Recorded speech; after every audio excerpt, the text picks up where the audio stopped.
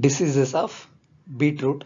Now we'll see the list of important diseases in beetroot. My name is N.H. Shankar Reddy and I am doing PhD plant pathology in Annamalai University. So these are the list of important diseases in beetroot. So leaf spot, which is caused by Cercospora beticola, and downy mildew, which is caused by Peronospora schachtti, and beet collie top, which is a viral disease, beet collie top virus, and beet yellows, which is also a viral disease, which is caused by beet yellows virus. Now we'll see in detail about one by one. So the first one is the leaf spot, which is caused by Cercospora beticola. The name itself indicates the leaf spots. So here, if you see the leaves, initially small spots appears on leaf. Initially very small spots appears on the leaf. So the size of the spots maybe increases in later stages. Depends on the severity. The size of the spots maybe increases. Initially the spots look like to brown to purple in color. You can see brown to purple in color. So we can see the brown to purple color discolorations, spots can be seen. So later what will happen, this brown color small in severe stages, the small spots can be on the particular area where it can small spots can be sealed.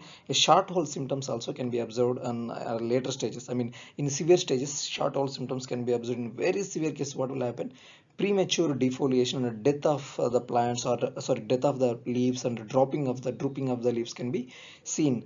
If you see a cone shaped or rosette of dead leaves can be seen on the base, especially in upper leaves, especially on the upper leaves. So here the older leaves mainly affected. If you see the mainly defoliation will occur in young leaves, at the and the spots can be seen on the mostly older leaves. So here the major symptom is small spots like brownish to purplish color discoloration or spots can be seen on leaves. So coming to the management aspects, removal and destruction of the infected plants and practicing of crop rotation will be necessary. And also we can go with the fungicides like copper oxychloride 0.3% at the rate of 15 days interval can control this disease very effectively. So coming to the next one, Peronospora, sorry, that is the downy mildew disease, which is caused by Peronospora schachtti. So if you coming to the downy mildew in beetroot, it's completely differ if you take the other downy mildews, whereas white color downy growth can be seen on other downy mildews. If you see here, so flickering or what can I say, shriveling or shrinking of leaves can be seen here. So initially small gray spots can be appeared, but in later stages what will happen? Completely shrinking and shriveling of leaves can be seen. If you clearly observe on the lower stages, on the lower surface of leaves, white color powder growth can be observed.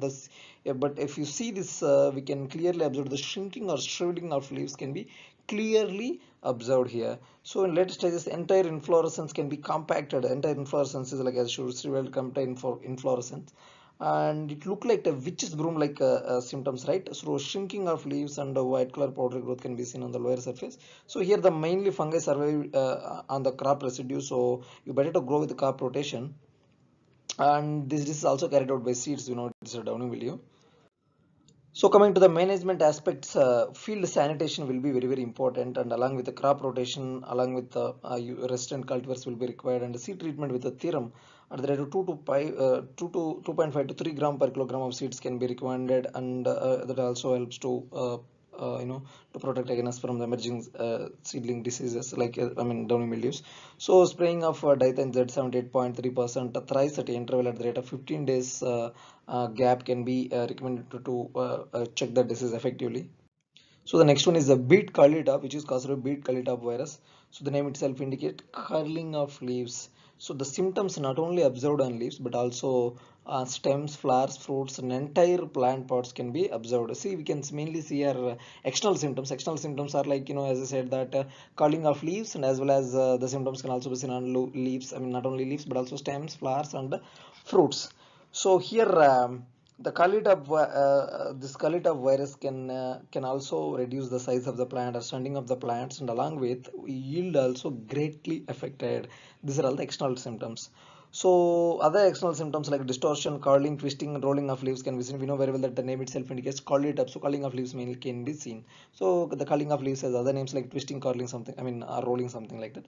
So if you see the internal symptoms, so the food conducting vessels so completely destroyed, and along with the size of the cells in comparison with the healthy tissues also can be greatly reduces. So that disease is mainly transmitted by beet leaf hopper. This is a beet leaf hopper. So if we control this beet leaf hopper, then we can effectively check this disease. So coming to the management aspects, sanitation will be definitely required, and along with destruction and removal of weeds also one of the management practices.